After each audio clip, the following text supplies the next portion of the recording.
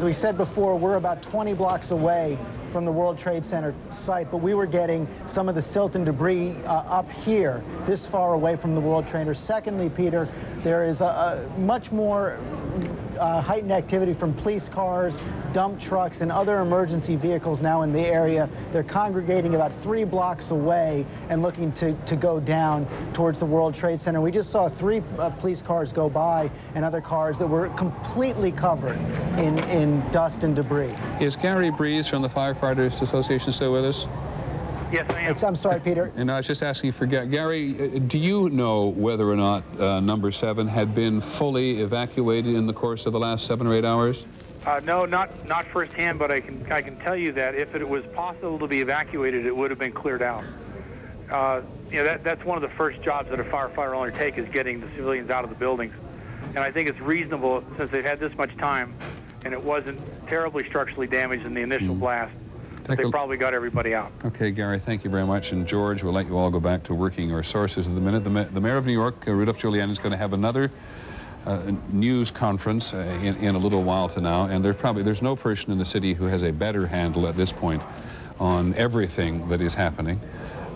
He was a little reluctant, understandably, to give some sense of magnitude early on in terms of casualties, but he surely knew this was coming as we did.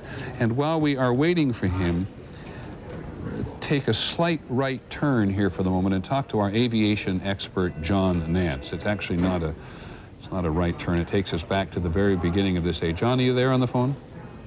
John Nance? Yes, I sure am, Peter. Can you hear me? Yes, Peter, can you hear me? I can indeed, John. And one of the things that just comes as, I think, a shock to people today is that, for the most part, we thought that U.S. airliners were, if not immune from hijacking, were far better able to handle such situations. And we get 3 major aircraft on 2 major airlines in one day. How is it possible?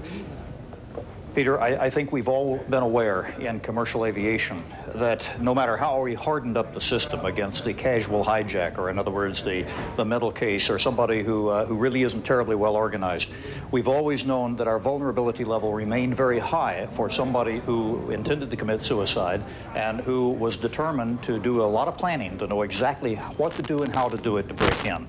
And I think that's what we have seen today. This is the type of threat that has been our worst nightmare as commercial air crews and the commercial aviation business, because if we tried to harden our system against this, we'd get fewer than 20% of the normal air traffic in the air every day. What do you mean by that? By harden the system against it, you'd only get 20% up every day? Well, Peter, we don't know exactly how these people got on board. We don't know what happened, but El Al is a good example. They have not had an incident in a long, long time because they're extremely careful. The Israeli airline. Travel with them. Yes, correct. If you travel with them, you are going to answer questions. You are going to be very carefully looked at. They know who they carry, and that's one reason they've been so safe. But if we tried to apply that same level of security to the entire civil air traffic system of the United States, we would cut down the amount of air traffic by, well, down to 1/5, and that's probably being conservative. Is it your feeling, John, that at the moment, I realize you can't agree to this wholly given what's happened today, that the system is about as tight as the public will tolerate, given the extraordinary amount of air travel we do? That's an issue, I think right? we can do what we, yeah, it is difficult, but I think we can do what we do a lot better, Peter. But I don't think that basically that we have a situation here in which we can get much more tight. Now, John, I think it was you, or can you still hear me, John? John Nance can't hear me for a second, but while they try to reconnect us with him, because he's so good on this particular subjects, I think it was John or earlier who said that the modern airplane, the 757 and the 767, were both involved today, are such sophisticated aircraft in the cockpit that they're actually simpler to fly. And so it is clear, John believed earlier, that whomever did this today on board the aircraft itself had to have some knowledge of how to steer a plane into a building, because no one today has been able to believe that a commercial airline captain on a U.S. aircraft would not sacrifice his own life rather than fly his own airplane into a building full of people. John, I'm just reviewing. You back with me now? John Nance? Yes, I'm back. I'm just reviewing this notion you brought up earlier. I'm reviewing this notion you brought up earlier today, that someone who was determined to fly an aircraft into 2 buildings like this, 3 including the Pentagon, didn't have to be an expert flyer to get at the controls. Explain again, would you? Well, I think anyone who has, in our terms, a licensed pilot, even somebody who flew a smaller airplane, could manipulate controls of a jetliner once it got in the air. The problem is that if you're doing the planning for something this heinous, and you want to make absolutely sure that all of your aircraft reach their targets, you're going to want to put pilots who have some exposure to this type of airplane, or at least this class of airplane, into those seats. And that's why I don't believe that we had anything other than pilots that were put into this position, and probably the air crews, I'm speculating wildly, obviously, but I would imagine that the air crews that were assigned to those flights were probably killed very rapidly. So it would take a minimum of experience but some familiarity with a cockpit of a 757 or a 67 to do what was done today. I believe so, Peter, because saying, again, you know, that is what I'm saying. I'm saying that any pilot could get into those cockpits with an airplane in flight and physically pull and push and turn and manipulate that airplane. But if you're planning this and you want to make sure that they do it right and they don't mess it up somehow, you're going to want people who have had exposure to that class of airplane. And that's where I think we may end up seeing this investigation go. And I actually think, if I recall correctly, that many hours ago you raised the notion, you raised the possibility that someone who did this had some time in a simulator. There is a high likelihood that if you were going to plan this again over a period of time, a year or two, that you could, if you were the planning organization, find a way to get your pilots that you wanted trained into a simulator someplace in the world. There are a lot of 757 and 767 training, or a lot of it available. And, you know, our people train air crews from all over the world, our people meaning in the United States. We wouldn't necessarily have any clue of what was in their hearts or what they were planning to do if they came in the door from a legitimate carrier or even a private operator of a 757, because there are some private ones out there. Thank you, John. Is there anything else you need to add? Please go ahead. Yeah, just one other thing. This is an unusual situation, and one of the little flags in this, Peter, at this early stage is the fact that we're talking about only 757s and 767s. That is the only combination of big airplanes that have what we call a common type rating. In other words, if you're rated in one, you can fly the other. The cockpits are almost identical. And that may be of no consequence here. It may have simply been coincidental, but it also raises a little flag that maybe we are dealing with somebody who planned this on the basis of having trained for this type of airplane. Thank you, John. Thank you very much indeed, which certainly speaks to the point that any number of analysts of terrorism, somebody said this morning, nobody wants to be described as an expert on terrorism today, as analysts of terrorism and terrorism activity, and who try to monitor it around the world as effectively as they can, have said this was today a very sophisticated operation. We do know now, we believe, that about 100 people are believed to have been killed or injured in today's attack on the Pentagon. And as John McWethy from the Pentagon has said to us on several occasions, there is no guarantee that that is the final number. But currently, the information from the Pentagon is that 100 people are believed to have been killed or injured in today's attack. And you recall that Mayor Giuliani of New York, the closest he has come to giving casualty figures, which he's very understandably reluctant to do, that 2,100 people were injured, 600 taken to hospital, 1,500 walking wounded taken to Liberty State Park, which is on the other side of the Hudson River, actually in New Jersey, where the Statue of Liberty, all this in full view of the Statue of Liberty, and that various hospitals from New York City all the way to Canada are treating people today who have been somehow injured in this. Now, I want to talk to Lynn Scher, who has been following the aircraft all day. That is the American and United Airlines planes involved in these incidents. Lynn? As you well know, the only video that we've seen of an actual crash was of that second flight. That was the United flight that crashed into the second World Trade Tower. What we're going to show you now is some very crude animation of the first flight. That was American Airlines 11. That's the flight from Boston to Los Angeles that went into the first World Trade Tower. What this is animation based on the track of the plane, data coming from the FAA. You're going to hear Walter Cross, the programmer, describing it. The flight took an immediate hard left turn due south. The speed initially decreased by over 100 miles an hour, and then increased to over 500. And then as it approached the New York area, it slowed to all the way down to about 300 knots. So and then tragically it impacted in the World Trade Center. American 11 was indeed the first flight. We have confirmed that of the two. And that, again, that was the voice of Walter Cross, the programmer who put that animation together. What that shows you is this flight on its way to Los Angeles headed due west and then made that very sharp turn. Mr. Cross also told us that there was an indication of some air violence right before that left-hand turn, violent changes in airspeed as the plane went off track to head into the World Trade Towers. On that flight, 92 people, not counting the hijacker. And Peter, I've done some very quick calculations. Of course, all of the planes involved in today's incidents were headed to California. 3 of them to Los Angeles, 1 to San Francisco, 2 had left Boston, 1 from Dulles, 1 from Newark Airport.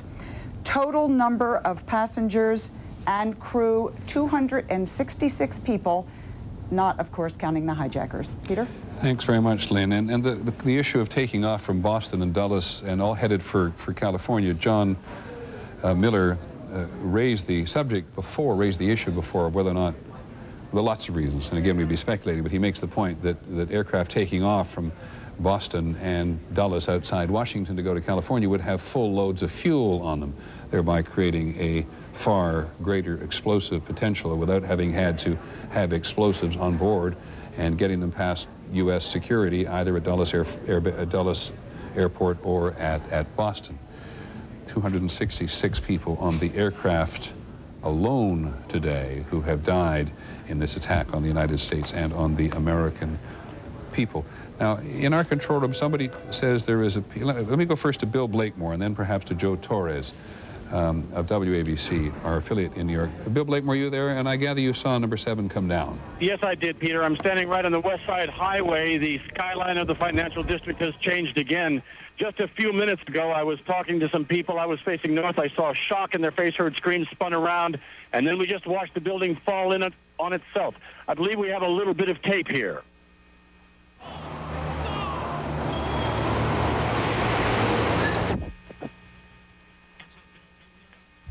That's, Peter, it was an astonishing thing because the civilians who were standing around here were all amazed, but things have become so bizarre down here that the hundreds of firemen who were standing around looked at it, felt a bit shocked, but then just said, well, we're going to have even more work to do. Associate producer Lucy Kerrigan had been over near that building just a little bit earlier, and the policeman had told her that they feared the building was going to come down, that they were evacuating people from around it.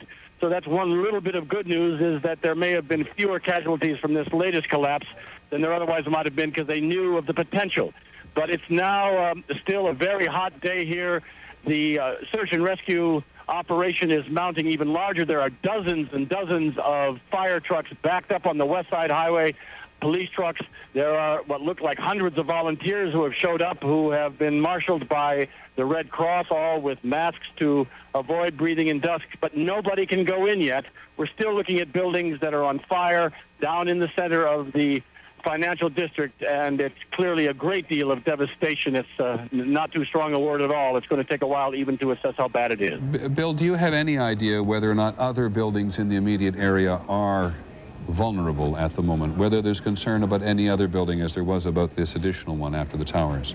Well, from the angle I'm looking at, we can see one other building still on fire, and it seems to be on fire through the length of it. I would estimate that's like a 30 or 40, about a 30 or 40 story building. The problem for any one of us, of course, is that because of the other buildings down here still standing, which are so tall, you can't get a very clean view of the whole thing from the ground. But there's at least one, and it's clearly going to go on into the night. There's a lot of black smoke pouring out of that building now. Thank you, Bill. Just we just stay with this photograph for this graphic for just a second. Well, no, there's number 7 coming down.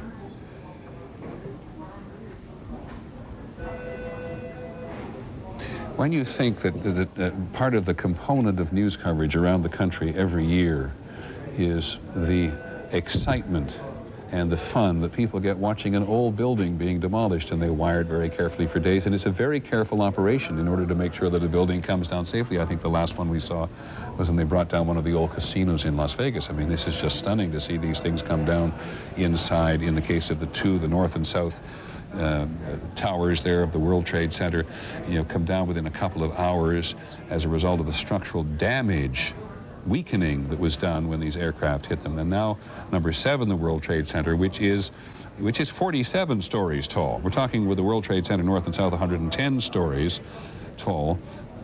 An eerie experience to be in them at the best of times. They sway in the wind, and people have long had experiences with them. But those, and as Bill Blakemore said just a moment ago, the landscape of New York City has changed one again. And in this instance, it's not New York City, it's not New Yorkers' cities, it's everybody in the country's city at this moment, because this was an attack on the United States, no question about it. Everybody said it all day, a declaration of war, an act of war against the United States. We've had a number of politicians and commentators, us included, who were reminded that the last time there was an attack like this on the United States was Pearl Harbor, which finally induced the United States to get fully involved in World War II. And we're going to go on all day, and we'll continue throughout the night trying to get some grasp of this. What do we know at the moment? The president is on his way back to Washington, we're not certain whether he's going to be helicoptered in from Andrews Air Force Base, which is tradition, but the security apparatus is concerned, and so he may come in a motorcade. I can't remember the last time a president went or came from Andrews Air Force Base in a motorcade. Even maybe the last time was Bill Clinton. No, I don't even think Bill Clinton at the end of his inauguration went out. But there's another example. And the president wants to speak to the nation. And Linda Douglas reports from Capitol Hill that the leadership in Congress tonight wants to have. You have who on the telephone? I didn't know that. I did not know that. I apologize. Thank you. First time I've heard about it. Judge Webster? Peter. I'm sorry, sir. I didn't know you were on the phone. No, it's been very interesting, and I'm glad to listen. Thank you, sir. This is Judge William Webster, the former director of the FBI, on the phone, one of the and the CIA as well, as my friend John Miller points out. Judge Webster, maybe you could help us understand many things, but at the outset, when this happened today, does this overwhelm the FBI and drive the CIA into some kind of turmoil at the same time? When it happened today, is that your question? Yes, sir. It seemed to me that they responded quickly. The FBI's emergency operations centers were in place.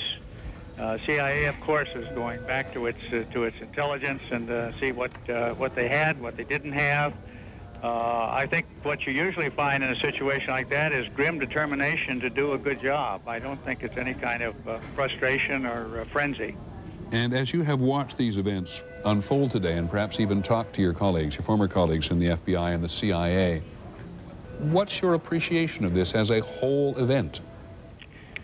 Well, it's an extraordinary event, and it brings home what we've been saying about the change of terrorism in the last 20 years, as it moves from fewer numbers, trying to make a political point, to doing extreme damage. This reached a high level of capacity to do damage in that way, and it needs to be addressed as such. When you think about what has happened today and the tremendous tragedy and calamity, it didn't involve nuclear weapons, it didn't involve biological weapons, it didn't involve equipment, artillery, scuds, or anything. It involved the ability to steal 4 or 5 airplanes and to send them on a course of destruction. That's within the capacity of non-governmental organizations such as the kind you've been talking about. And do you believe, Judge Webster, because there's a lot of armchair observation today, and I don't mean to include you in that, a lot of armchair observation from many of us, do you believe that this in any way, shape, or form could have been prepared for, if not prevented? You'd like to think that you could prepare for every kind of calamity, but you also like to think that we live in a society that we're very proud of in terms of the freedoms we enjoy, and the freedoms to travel is one of those. Freedom from violence is another one, to the extent that we can know about it. Knowing is the difficult thing. In my years of experience, terrorism was the most difficult because of the cellular nature of decision-making at the top. Even the people who were in the organization would not know until the last minute what was going to take place. I hope we can develop better means of profiling the kinds of people who could do damage, and I'm not talking about highway racial profiling or anything. I'm talking about looking for people that fit profiles of behavior that would be more helpful. As I listen to you say that, Judge Webster, I think about Timothy McVeigh. Nobody had Timothy McVeigh down as a profile. No, they didn't. But if in Oklahoma City, and many of the profiles we do seem to be the obvious ones. Pick on a member of a developing nation because the nation is antagonistic, or the group because it's antagonistic to the United States. I mean, is this the most efficient way to do it? No, I think that was just one of the things that we're trying to say, should we tighten up? It's not clear to me that we don't know enough yet to draw any firm conclusions about whether or not people were able to walk on board those airplanes with weapons that passed through the screening devices. We just don't know yet, and we shouldn't draw conclusions about that. But I think we have to be sure that we have done everything we can to know in advance. Getting there before the bomb goes off is the ultimate objective.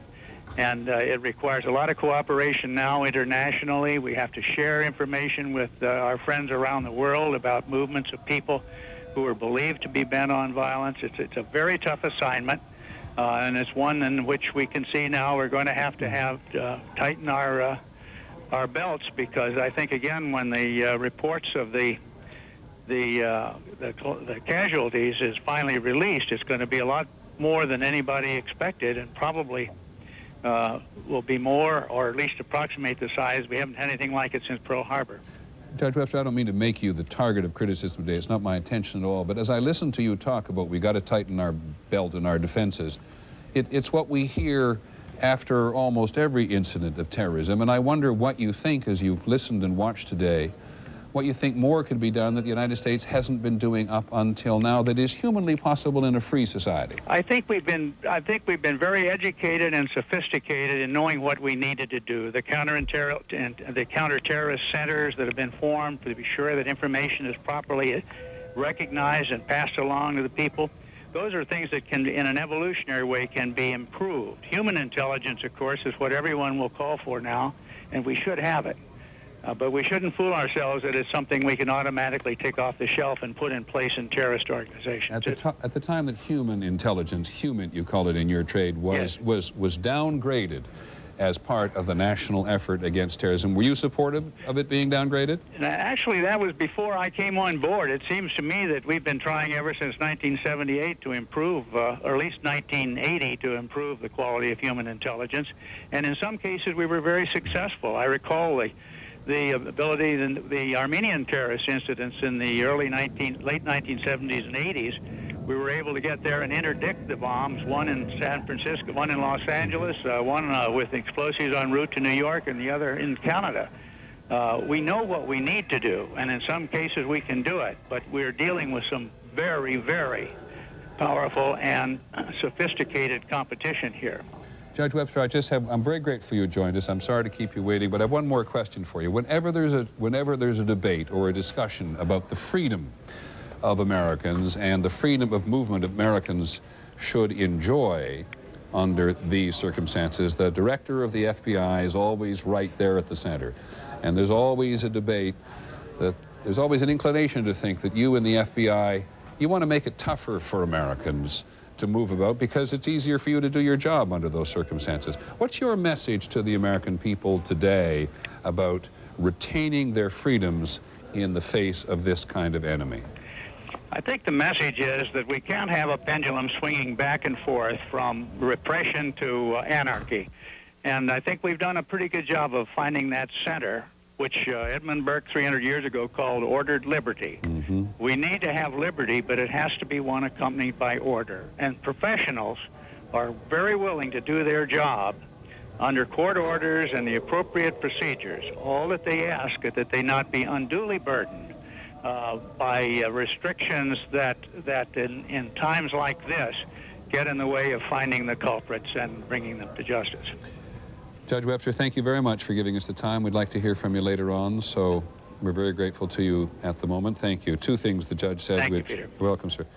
Two things the judge says which just leap off the page, John Miller, to me. Clearly, one is the Edmund Burke quote when he talks about liberty. It has to be ordered liberty. And the other, in terms of talking about the capacity of the terrorists today, said there were no scuds involved. There was just the capacity to steal 4 planes. And we had talked earlier about airline security. How do you get a gun on an airplane? Unconfirmed reports from these cellular phone calls that were made to 911 from one of the flights saying that a flight attendant had been stabbed. Perhaps they didn't have a gun. Certainly, the GAO and the General Accounting Office of Congress and the FAA and airline securities consultants have demonstrated over and over again that if you're careful enough and you plan it, you can get a weapon onto a plane. And they've demonstrated exactly how, which I won't describe here for obvious reasons. Right. So this is security that's designed to harden the target, the airplane. Certainly, there's no such thing as total security there. And terrorism, I mean, if you look at this most incredible, unprecedented, historic act of terrorism, it still harkens back to what we see in the World Trade Center, Oklahoma City, the embassy bombings. We talk about the level of sophistication in planning, maybe, but the actual act is usually very low tech. A bomb made of fertilizer and fuel oil, things you can look up and buy on the internet, hijacking an airplane, perhaps even with sharpened instruments. Now, the aspect that there may have been people trained to fly these planes, that's a new wrinkle. That is indeed. Certainly on conventional hijacking. I can give you an update from the scene as things are developing there. If there can be any good news about a day like today, the collapse of 7 World Trade Center, the building they were so worried about injuring rescue workers, has freed up rescue workers to now go into the area, and they are moving in groups of 20 and 50 as their teams are designated. So the principal danger to the rescue and recovery teams has been eliminated. The biggest danger has literally removed itself. Right. One of the first teams going in is a team of tow trucks, which is literally going to pull rigs that are fire trucks, police trucks that are buried in rubble out of the way so that they can clear a path and bring in other vehicles. And they've requested a number of dogs. Additionally, 100 doctors... I'm sorry to keep interrupting. Sure. Explain why they want dogs. They want bloodhounds, cadaver dogs, the kind of dogs that can climb up in the rubble with them and catch the scent of people that they can dig for in such a big pile of rubble. It is a strange name for a specialty, but there are indeed things called cadaver dogs. Anybody who called it the Condit investigation know that they were used in, et cetera. Go on, right. please. 100 doctors, 100 nurses are standing by the main police facility that is now the command post for the NYPD, not police headquarters, but an off-site location further up into Midtown, has them standing by waiting for somewhere to send them. And essentially, this long operation, which will be the longest night for New York's rescue workers, has just begun.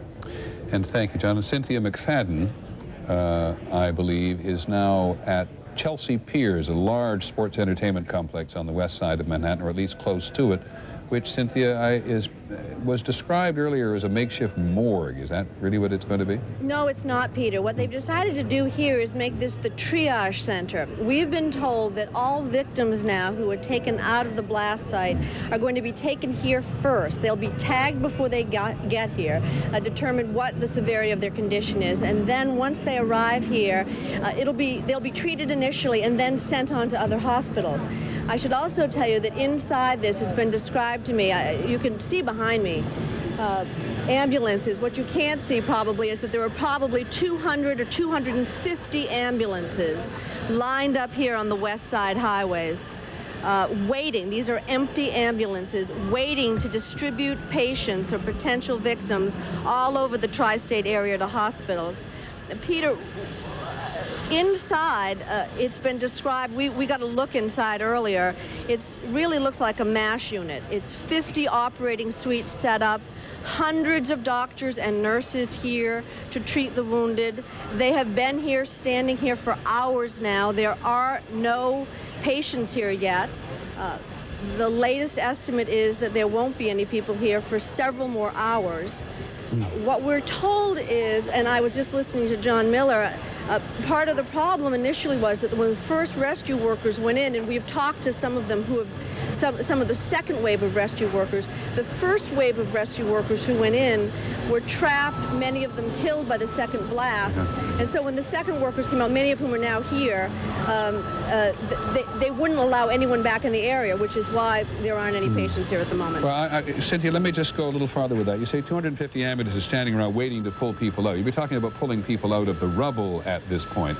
The mayor reminded people across the country there are 170 hospitals in New York City, and aside from St. Vincent's, the principal nearest hospital, which lost, among other things, its emergency power, I think, and lost its gas operating facility at the time, wasn't it, John? That was Beekman Downtown or New York Infirmary that lost its steam power. St. Vincent's then actually had to bear the brunt of this. And so people have gone directly to hospital. I don't quite understand, Cynthia, the who's going to come to Chelsea Piers until they begin to rescue people, hopefully, from the rubble itself. Peter, the initial thought, and of course, as you know, we've been to Bellevue today, a couple of other places. There have been hundreds of people at area hospitals, as you note, but they don't believe that anywhere near the full weight of this has yet been uncovered, that there are hundreds and thousands of people who have been injured in this blast, and that's the people that they expect to bring here. Okay. St. Vincent's is saturated at this point. They're intending, now whether this happens, but the emergency medical services that's running this medical operation intends to bring no more patients directly to hospitals. They will all be brought here first for medical attention and for triage out to other hospitals. This is a Channel 10 News special report. America under attack. Good evening. If you're just joining us here on Channel 10 News, the World Trade Centers, as I'm sure you must know by now, in New York City are no longer standing, and the Pentagon has been heavily damaged after terrorist attacks this morning. Let's begin our coverage with Kelly Kobiea at our breaking news desk with word of at least one South Florida victim. Kelly? And Christy, her name is Sonia Popolo. She is a socialite in her 50s, spends half of the year in the South Florida area, half of the year in the Boston area. Let's go to some video. She was on board the very first flight that went into the World Trade Center tower. That was American Airlines Flight 11. Also on board that flight was a flight attendant who contacted American Airlines Operations Center, telling them that 2 of the flight attendants on board had been stabbed and that the attacker had made his way into the cockpit. This, of course, before the plane went into that tower. Again, Sonia Popolo was on board that flight. She was a very well-known socialite in South Florida, made her way to many events, donated a lot of money. Her husband, a financier in the Boston area. We understand from her daughter, who was very emotional today, that she was on her way to visit her son in Los Angeles on board that flight. Channel 10 reporter Daisy Oliveira, also an editor at the Spanish language society magazine Selecta, knew Sonia Popolo, and she talked about her with us today. Sonia was very, very dynamic, much younger than her 50-odd years, very involved in the community, very involved in anything cultural, anything to do with the arts.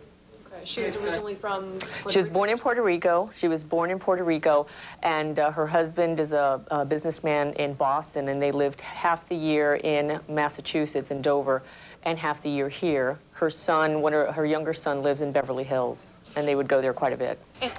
Popolo's daughter, from what we understand, is in Massachusetts. She was notified by American Airlines today that her mother was in fact on board that flight and that she did pass away. So again, one of the very first, I'm sure, victims from South Florida involved in this terrorist attack in New York. From the breaking news desk, Kelly Kobiea at Channel 10 News. And political reporter Michael Putney has been following the developments about this terrorist attack all day long. He joins us now to talk about the devastation. I don't even know where you can begin to talk about this. Well, let's begin with that word, devastation, Christy, because that's exactly where we should begin. That's what happened today.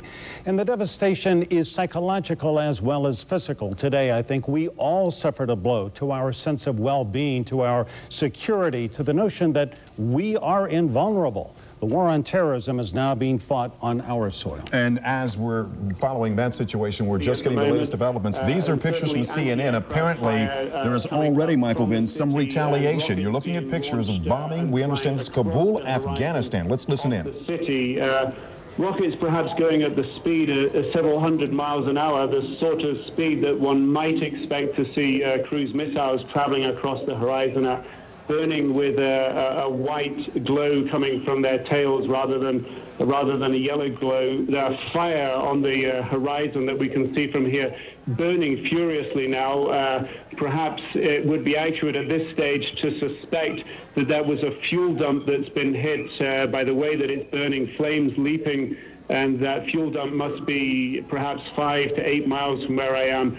Flames leaping up from that fuel dump now leaping up right into the air. It was a low-burning fire before, but it's now really increased in its ferocity, perhaps indicating that it is a fuel dump.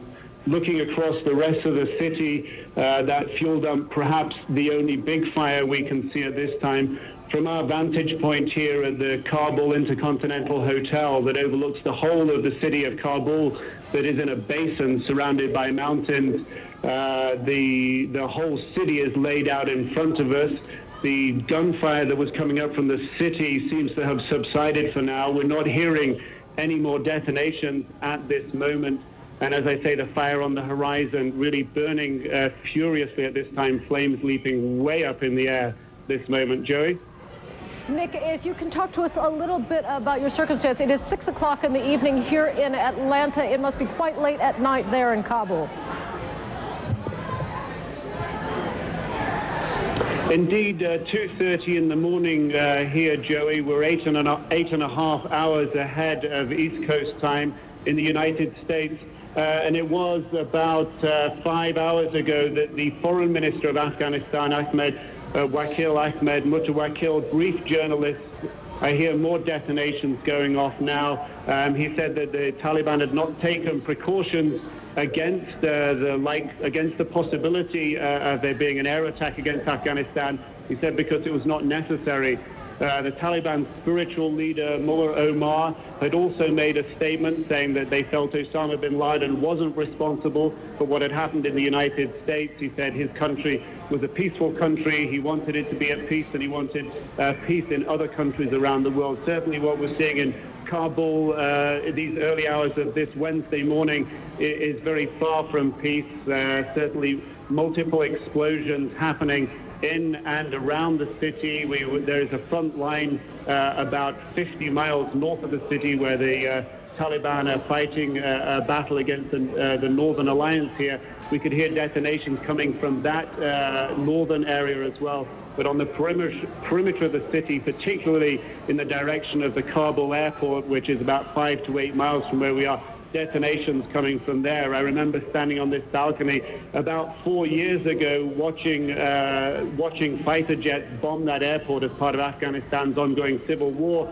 The flash at the airport to us hearing the detonation at the hotel is about the same duration. So I am using that as an estimate to gauge that those missiles again are falling in the area of the airport. First, we're seeing the flash, and then we hear the detonation some several seconds afterwards, and they appear to be coming from that airport area, in some cases several miles away from it. There is still a lot of And there you're listening to CNN's Nick Robertson describing an air attack in Kabul, Afghanistan. Michael, does that indicate that the United States believes that Afghanistan had something to do with what happened in New York? Absolutely. This looks like cause and effect. We should explain to people, if you don't know, in Afghanistan, the ruling government is called the Taliban, and 2 to 3 years ago, the Taliban was giving shelter to Osama bin Laden. And clearly, our intelligence community believes that the Taliban bears some responsibility. We did not hear the CNN reporters say that these were American warplanes. I can only assume that they were American warplanes, probably flying someplace out of the Mediterranean that staged this attack on Kabul. Anyway, what we are seeing, if I can continue where we were before, what we are seeing is that there is retaliation, and the war on terrorism is now being fought in Kabul, Afghanistan, but more to the point, the war on terrorism is being fought on American soil, and that soil tonight is stained with American blood. The first target, the Twin Towers of the World Trade Center, symbols of American might and commerce. At 8:45 this morning, a United Airlines 767 hijacked after taking off from Boston was crashed into the North Tower. At 9:03 a.m., American Airlines Flight 11, en route to Los Angeles from Boston, was flown into the South Tower. A tragedy of almost unspeakable dimensions was unfolding. Trapped inside the upper floors of the 110-story towers, people waved for help. For virtually all of them, there would be none. Down below, it resembled a war zone. Firefighters, police officers, and emergency medical technicians rushed to the scene, working feverishly to find and rescue the wounded. We lost power in the elevator. Thank God we kept one of the truck guys there, and he forced the door, and then we worked our way down the stairs. As we came downstairs, we were just dragging people along with us. At 9:58, the tragedy was compounded. The first tower collapsed. Authorities tried to rush people away, fearing the second tower would also fall. At 10:28, it did. I was standing next to One World Trade Center, and then all of a sudden I heard rumbling, and we all started running away from it. The glass blew out and threw me onto the sidewalk, and I couldn't see for 20 seconds. There's a lot of people that didn't get out. There's a lot of people coming down the stairs, burnt up. It's bad. We just come out of Tower 1. We were walking towards Broadway. They're saying, move along, move along, move along. I looked up as soon as we got across the street. I looked up. I saw the tower start to buckle. I just turned and ran, ducked down, put a jacket over my head.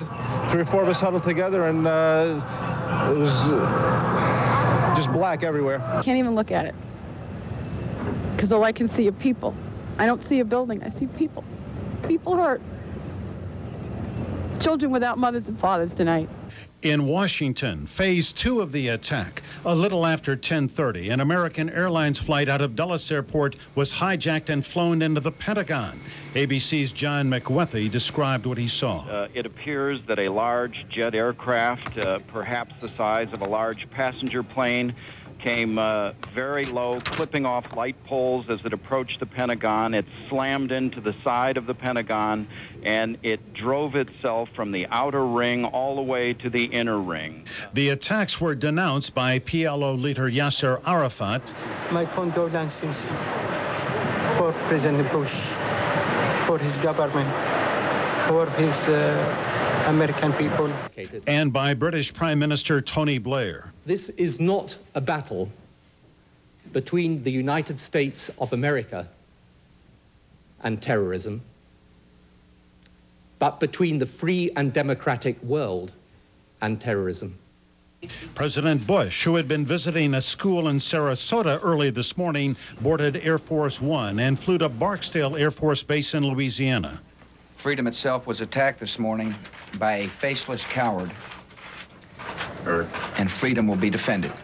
I want to reassure the American people that the full resources of the federal government are working to assist local authorities to save lives and to help the victims of these attacks. Make no mistake, the United States will hunt down and punish those responsible for these cowardly acts. From Louisiana, the president flew to a military base in Nebraska. At this hour, he is en route back to Washington, and the White House says he will address the nation tonight at 9 o'clock.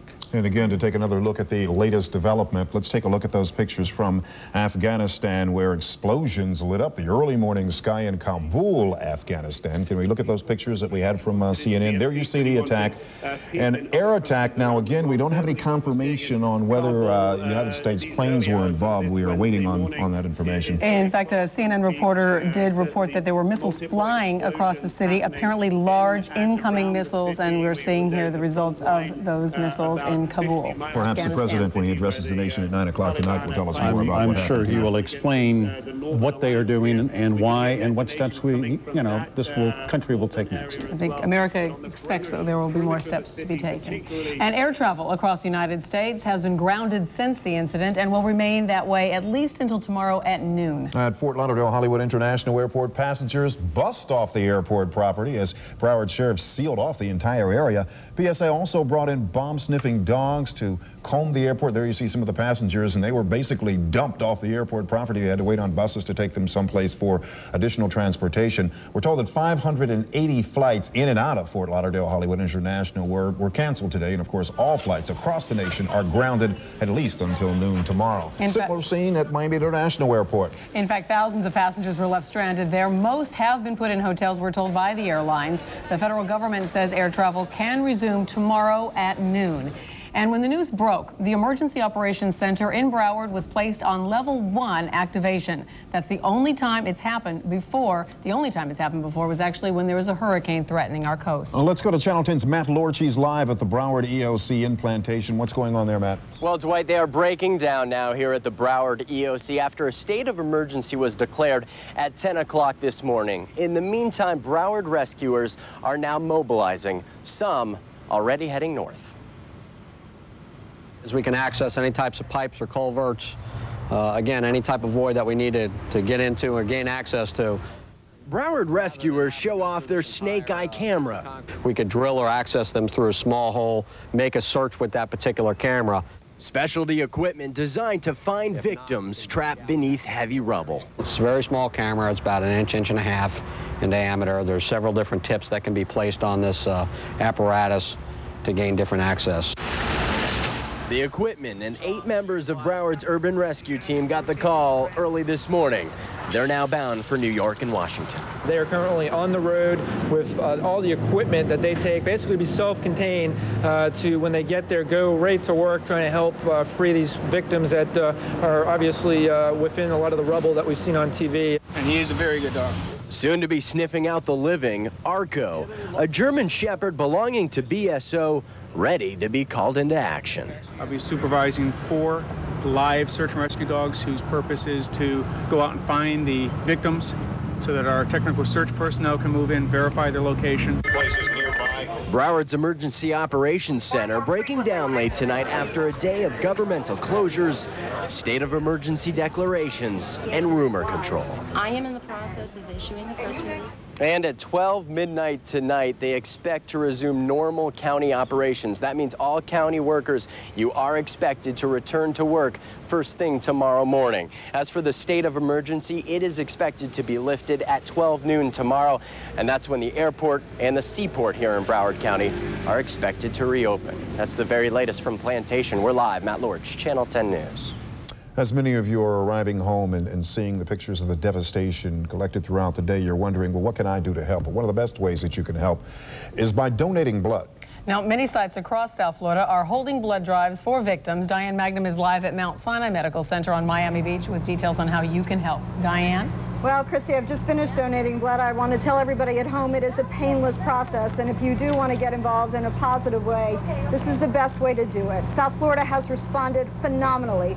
The first place we told you about at the Aventura Mall this afternoon was packed, from the Pennies through the mall out to the parking lot. So many people there that many came here to Mount Sinai Hospital, one of 12 locations set up by the Community Blood Centers of South Florida, joining forces with Magnum's Force so people here in South Florida can be involved in a positive way. We've talked to so many people here this afternoon, all of them waiting in line a minimum of 2 hours, not one complaining about that wait, each one with their own reason for being here. So emotional, and like there's nothing that I could do physically except for come out here and donate blood to people that, you know, absolutely need it. My brother's in New York. Thankfully he's okay, but if he wasn't, I'd, you know, might as well be here donating blood. At least we can do something, you know. That's all we really cared about, is if we do something to help a little bit, you know. Obviously some people are going to need some blood. Leaving this bandage on for 4 hours, eating a healthy meal afterwards. Very easy to do, very simple to make a big difference to the people in the Northeast tonight. There are, as I said before, more than a dozen locations around South Florida. For a list of those locations, the best thing you can do, call our Magnum's Force hotline, the number appearing on your screen in just a moment. There you go, 305-7 372-9911 in Miami-Dade County, 954-838-9922. If you can't get out today, these centers open from 10 to 10 today through Saturday. It is the best way to get involved. Back to you. All right, Diane.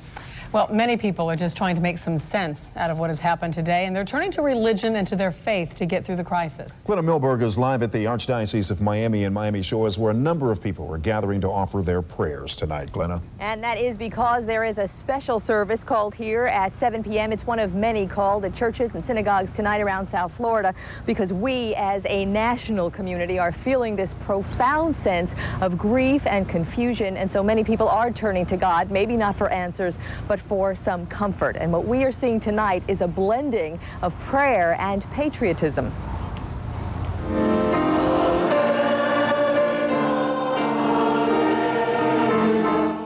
It is in times like this that people of faith are aware of the need for prayer.